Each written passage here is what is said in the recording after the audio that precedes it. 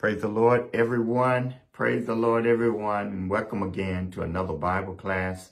We're so happy that God has blessed us again to be able to come into your homes and be come into his presence and just be able to celebrate and fellowship together the wonderful name of Jesus and what he has done for us. And also to be able, certainly to be able to get into the scripture and be able to study the scripture. Today is September the 1st. 2021, and we certainly thank God for what he has done for us and just allowing us this time. Listen, we don't take it for granted, but we know that it's God that is one that's providing and giving us another opportunity. Lord have mercy, and we just thank him for it. Listen, pray with us as we are about to get started with our Bible class. We'll sing a song and then we'll go ahead and take a dive into the scripture and see what the Lord will say to us. Pray with us now. Oh, Lord, we honor your name and we thank you for being God. Thank you for loving us, Lord, and thank you for how you have made a way. We give you both honor and glory today, Lord, because of all of the wonderful things that you have done. Lord, we thank you, Lord. We honor you because you're the one that did it. Thank you for keeping us. Thank you for helping us. Thank you for giving us this day our daily bread. And Lord, we pray that you would forgive us. Forgive us our sins and forgive us our debts as we forgive our debtors. Lord, we need you every day. We need you every hour, Lord. Now we pray that you would bless everyone that's going to be listening, everyone that's going to be here viewing this message, Lord, and all of the supporters of this ministry. Bless us all, Lord, and speak to us all. Speak a word to us, Lord. We need to hear your voice. We thank you for it and we honor you. We love you for all things. In Jesus' name we pray. Amen. Oh, the blood of Jesus, singing, oh, the blood of Jesus.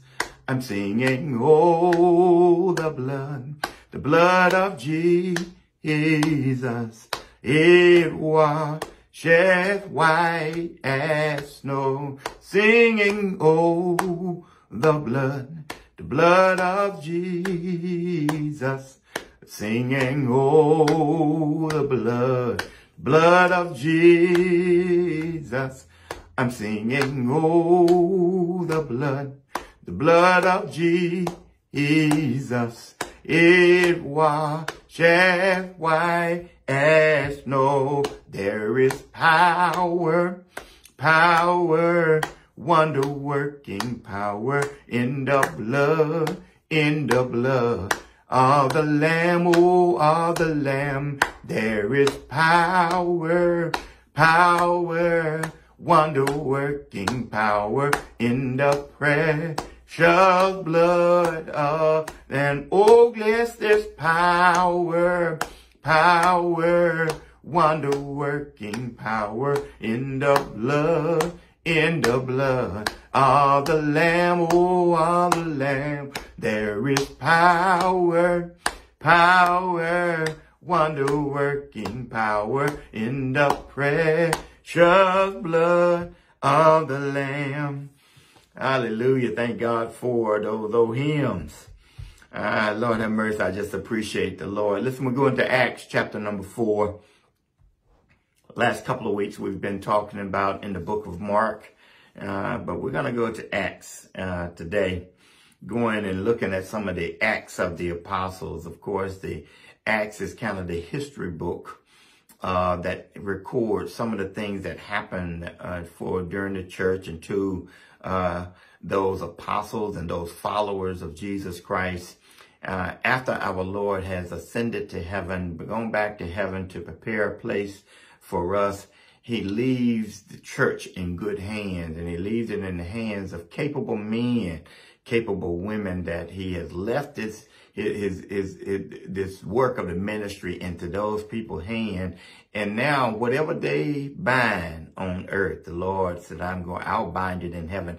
And anything that they loose on earth, now God is saying, I'll loose it on heaven. So what we find in the book of in the 4th chapter here tonight, chapter number 1, we began reading about some of the things that were happening to the disciples and to those apostles, to those followers of the Lord during this infant stage, the beginning stages of the church after our Lord and Jesus Christ has ascended back to heaven. Verse 1 says this, and as they spake unto the people, the disciples are speaking and they are talking to the people, trying to tell everyone that they know about the goodness of our Lord, about what the Lord has prepared and what the Lord has said and has commissioned them to do. Remember, this is the group that had received the Great Commission from the Lord. In the book of Matthew, chapter 28 and verse 19, the Lord said, go ye therefore and teach all nations.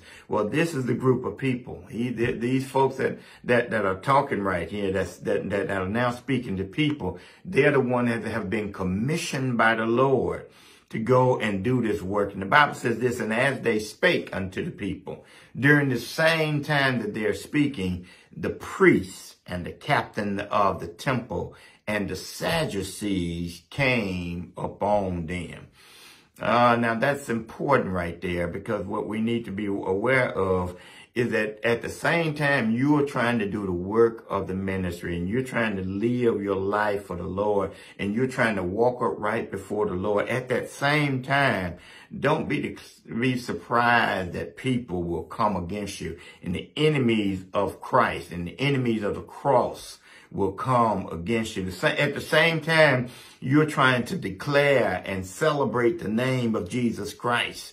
The same time you're seeking and you're trying to serve the Lord, Lord, and with gladness and with joy.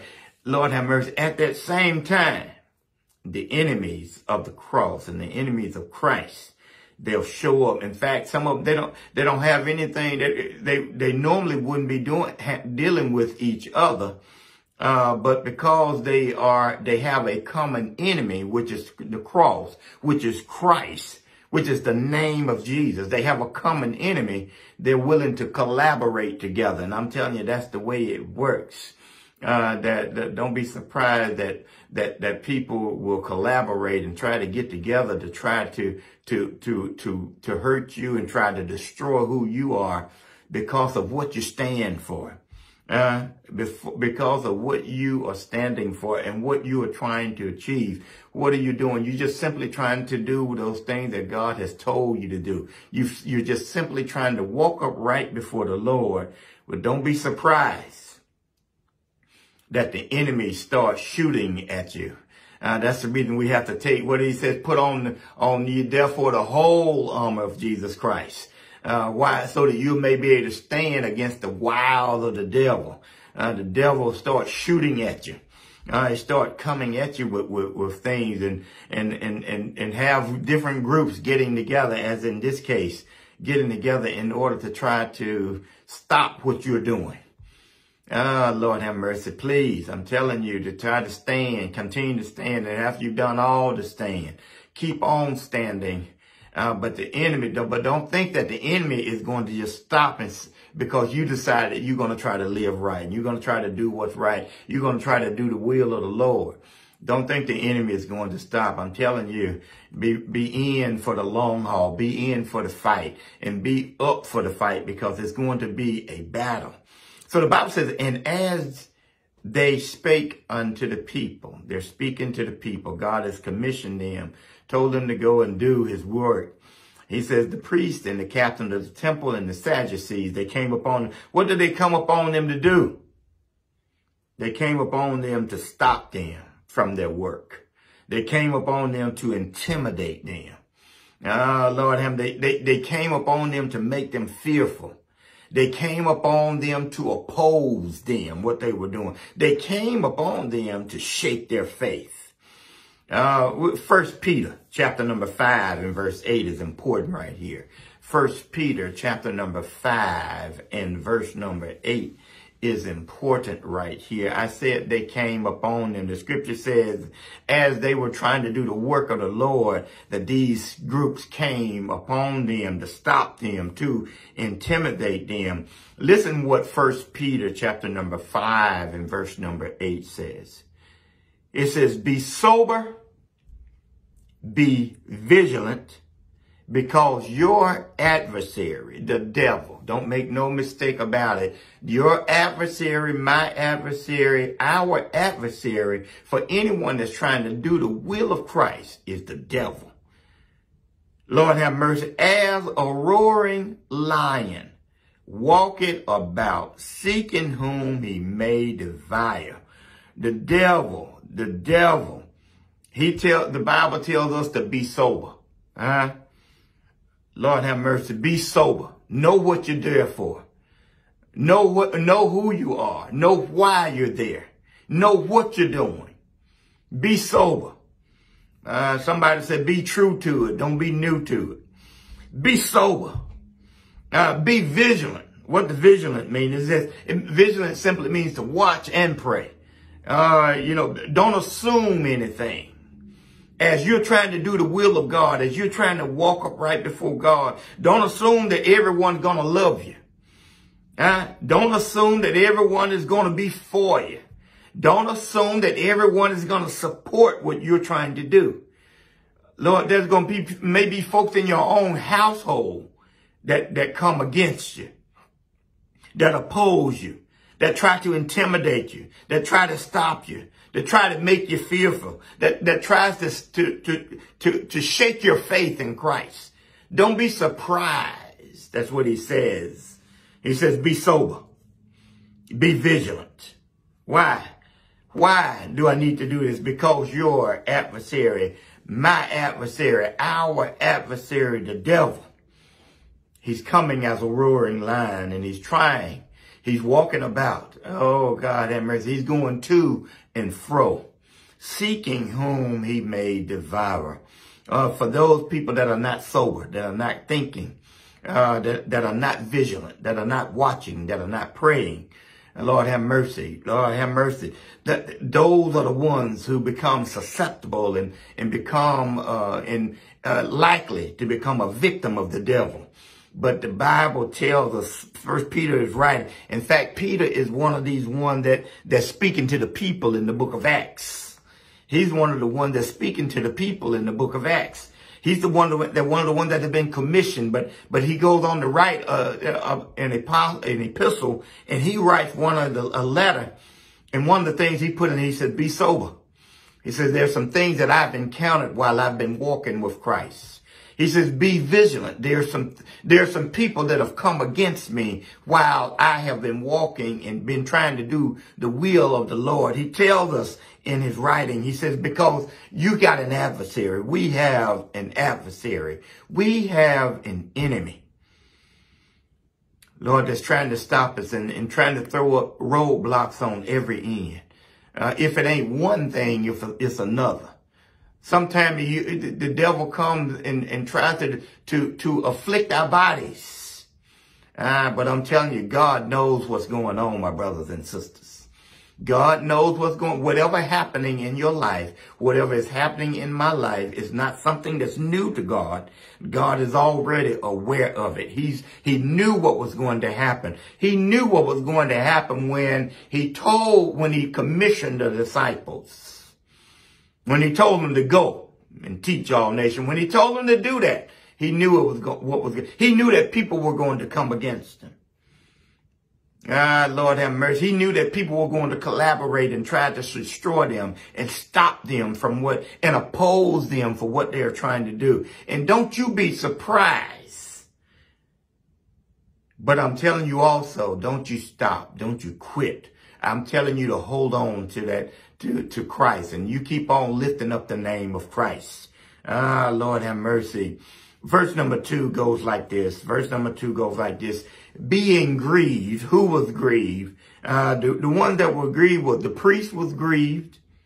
The captain of the temple were grieved, and the Sadducees were grieved. Listen to this. The Sadducees were grieved because why? Let me read this. It says, being grieved that they taught the people and preached through Jesus the resurrection of the dead. One of the reasons the Sadducees is grieved is because they don't believe in the resurrection. They don't believe that one after he has died is going to be resurrected. Oh, Lord, that's the reason they have a problem with what the disciples are teaching. But what the disciples are teaching, and they're teaching about something that not something that they was hoping for or thought would happen. They're teaching about something they know that was happening, because the Bible said they were witnesses.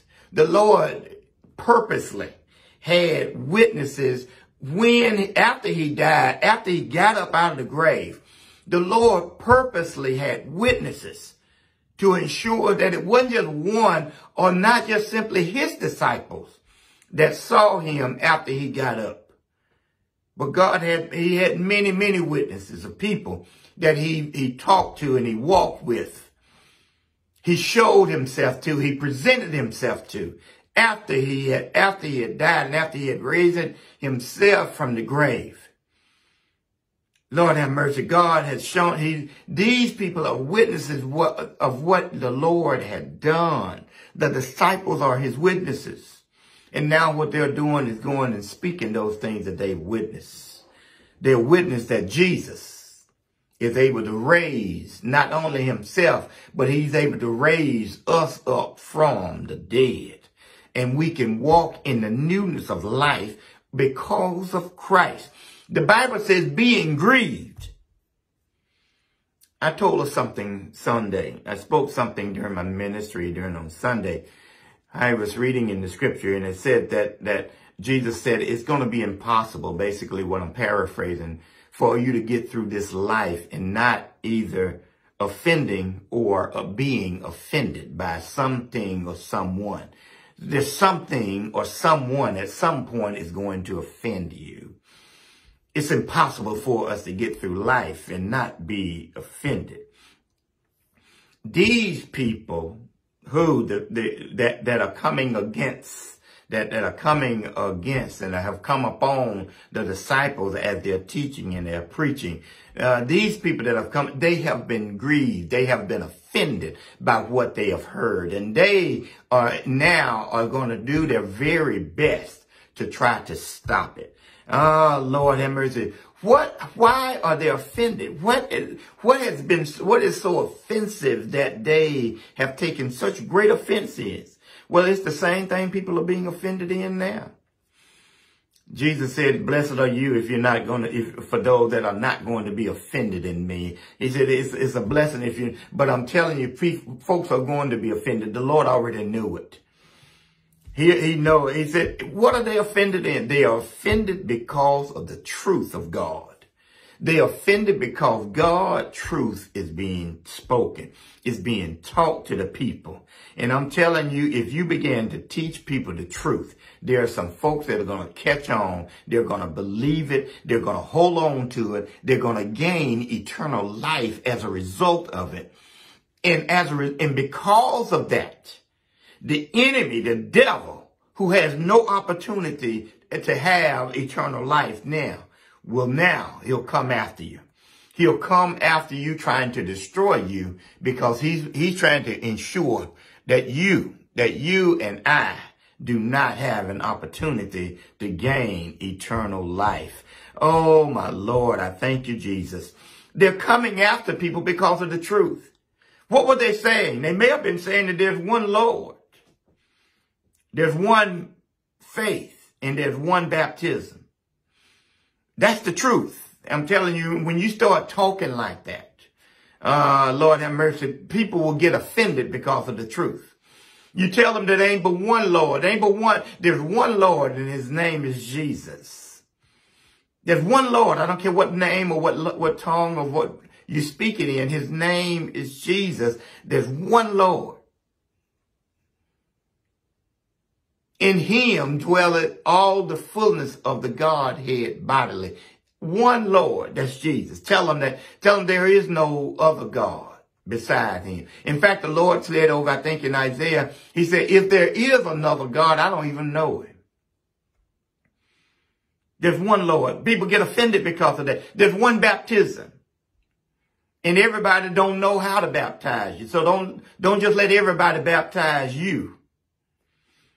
And if you hadn't been baptized in Jesus' name, that is the only way to be baptized. People will get offended by folks saying and talking like this as if they are the only one that's right. And sometimes, unfortunately, I think, we as people of God, sanctified people, apostolic folk, oftentimes, sometimes we seemingly come across as being the only one that's right.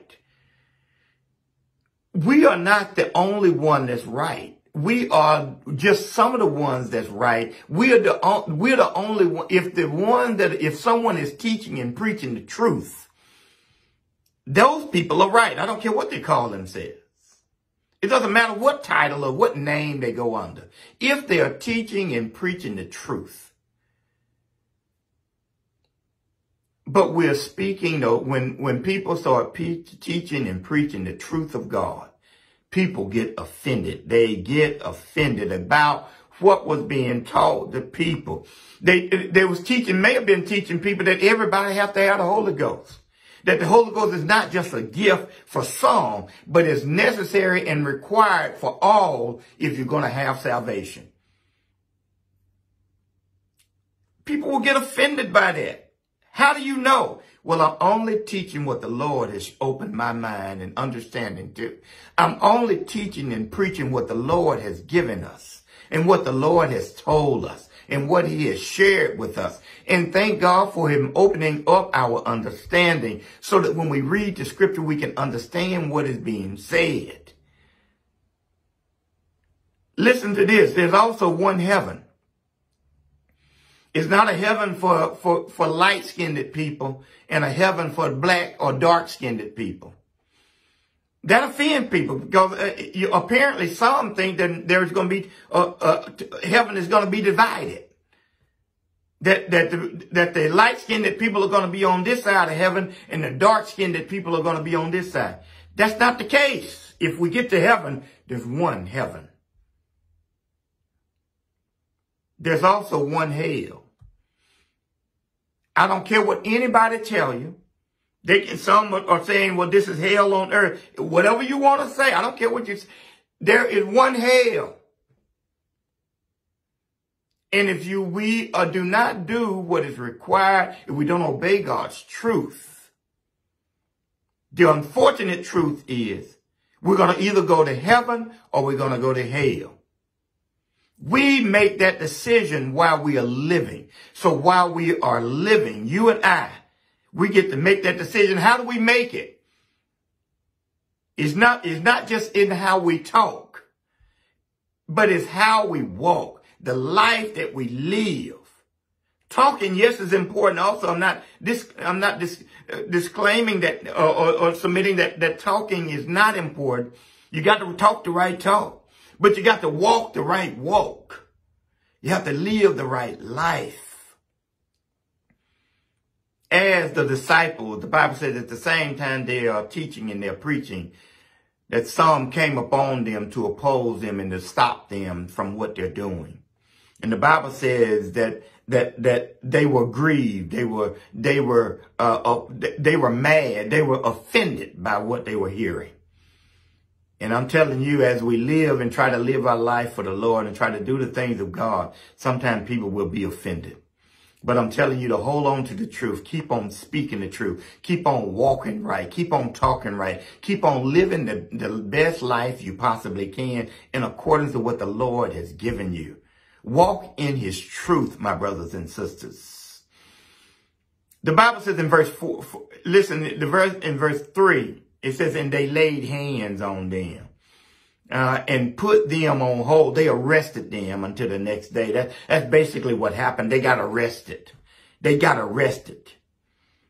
Listen to this. But verse 4 says this. Howbeit, many of them which heard the word believed. And that is the great truth in all of this.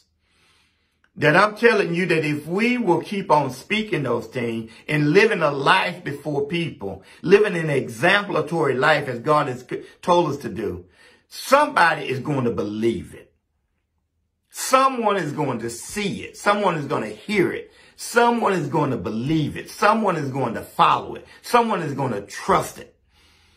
Ah, Lord have mercy. What did Jesus say? St. John chapter 12 and 32. He said, if I be lifted up from the earth, I'll draw all men unto me. What God needs is somebody that's willing, got enough courage, enough faith to lift him up.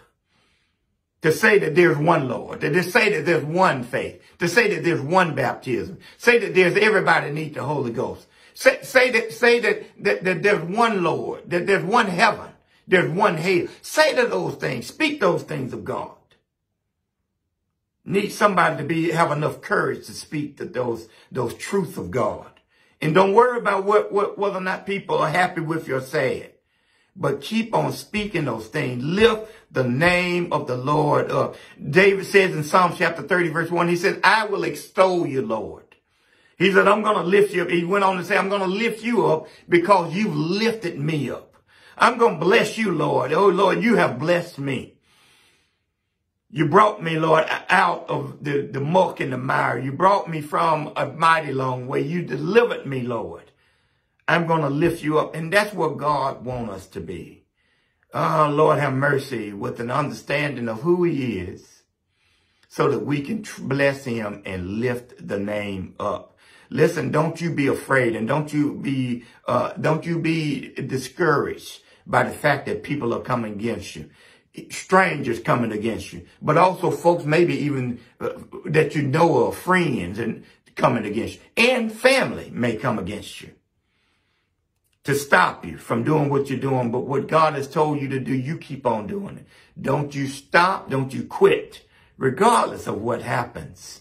Ah, Lord have mercy. Count yourself as the disciples did. The Bible says in the book of Acts that they count themselves worthy to be chastised, worthy to be persecuted, worthy to be whipped because of the name of the Lord. Oh, Lord have mercy. Go on and rejoice because you got a blessing that's waiting on you. God is going to bless you now, but there's also, you got a reward that's waiting on you, which is going to be heaven. God bless you even tonight. It's short tonight. But God bless every one of you. I'm so glad again that you have chosen to be with us. I'm going to pray for you as we're about to leave, that God will continue to help you and God will continue to keep you and in your walk with Christ. Lord, we thank you tonight. Thank you for loving us. Thank you for this time, Lord, this meeting here tonight where you've allowed us to come together. Now bless everyone that have come and that's been a part of this meeting. Bless our mind, Lord. Bless our heart. Encourage our heart, Lord. Strengthen our heart. Oh, Lord, help us to be sober. Help us to be vigilant. Lord, because the devil, our adversary, is coming after us and he's trying to destroy us and trying to stop us. But Lord, help us to keep on fighting the good fight of faith. Oh, Lord, help us to keep on running this race that's set before us, Lord. We love you and we thank you for helping us. We love you for all things. In Jesus' name we pray. Listen, on this Saturday, we're going to have graveside services for one of our own. Sister Brenda Crowder died, and we're going to have a graveside service here in Vain at 11 o'clock. If you want to be a part of that, you're not required to, but if you wanted to, I will be there at that particular meeting on this Sunday. Of course, we have our online Sunday school, and we also have in-person Sunday school that is still happening. We're still adhering to CDC guidelines with regards to wearing our mask when we're there in the sanctuary. The Lord is keeping us going to, and we're just trusting that he's going to continue to keep us. Also, we have worship at 11:30, so we're looking forward to that. And who knows what the Lord is going to do. Listen, when we come to worship, we come to subject ourselves to the Lord. Lord, we've come to worship, but whatever you want to do, Lord, do it, we pray. Lord, we're praying for you right now, and just praying that God will continue to be with you and keep you until the next time. In Jesus' name we pray. Amen. God bless you.